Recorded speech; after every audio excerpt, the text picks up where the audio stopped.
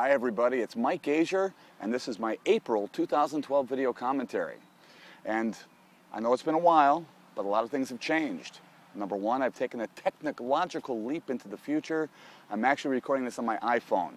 And the site behind me is beautiful 7 Mile Beach in the Cayman Islands. And given that I'm sitting in the chaise lounge on the beach in the Cayman Islands, only one thing I really should talk about, which is hedge funds. My hedge fund video, which was sort of my introductory to hedge fund video, was one of the most popular ones I've ever made.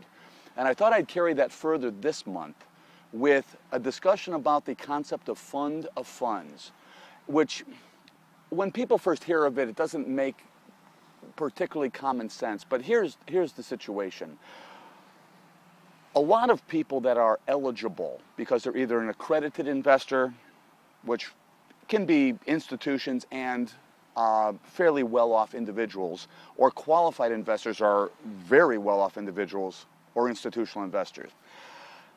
The trouble with trying to invest in hedge funds for the first time for some people, and even for pension funds, is number one, deciding what single manager fund is best for your situation, because single managers manage money all sorts of different ways.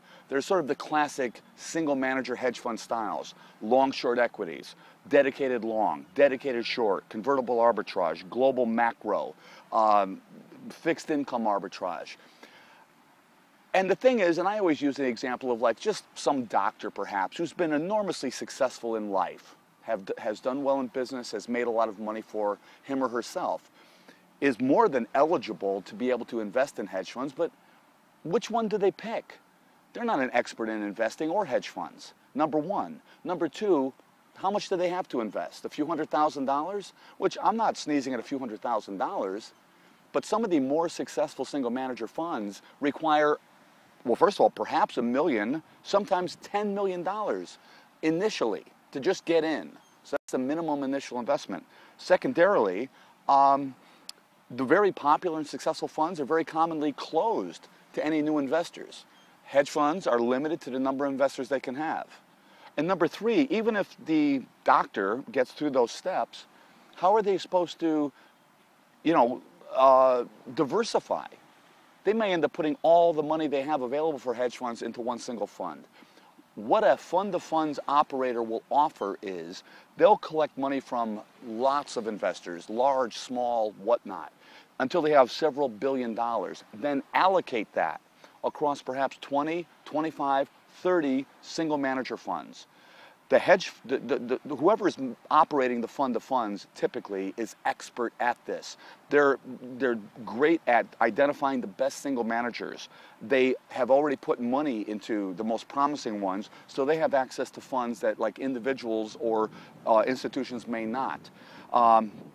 And what they also will do is if any single manager is not performing well, they'll send in the redemption notice, get the money, the fund of funds money out, and reallocate it to another manager who perhaps is doing better. So basically, the idea of a fund of funds will give, whether it be large or smaller hedge fund investor, the ability to diversify, to have somebody who's watching the money at all times, making sure that the managers are performing. And of course, this isn't a free service. As we've discussed in my previous hedge fund video, single managers charge a fee to manage the money and the performance fee. The fund of funds manager will also be sticking their fingers in, taking a little bit in the way of fees also. But to a lot of investors, that's well worth it.